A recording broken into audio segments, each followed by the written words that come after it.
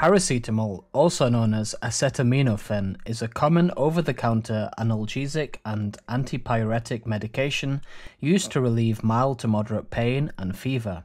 In America, it can often come under the trade name Tylenol.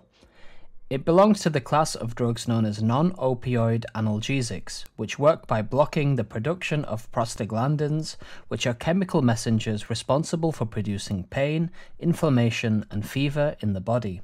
Paracetamol is metabolized primarily in the liver and excreted by the kidneys.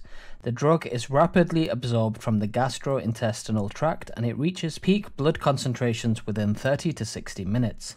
It's then distributed throughout the body and enters the central nervous system, where it acts on the hypothalamus to reduce fever. Paracetamol is generally considered safe when used as directed, but it can cause side effects in some people. The most common side effects of paracetamol include nausea, vomiting, abdominal pain, and a skin rash. In rare cases, paracetamol can cause serious liver damage, especially in people who take too much of the drug or have underlying liver disease. There are several contraindications for taking paracetamol, including an allergy to the drug, severe liver disease, and alcoholism. Additionally, people who take certain medications such as blood thinners should avoid taking paracetamol without first consulting their doctor. In summary, paracetamol is a non-opioid analgesic and antipyretic medication that works by blocking the production of prostaglandins.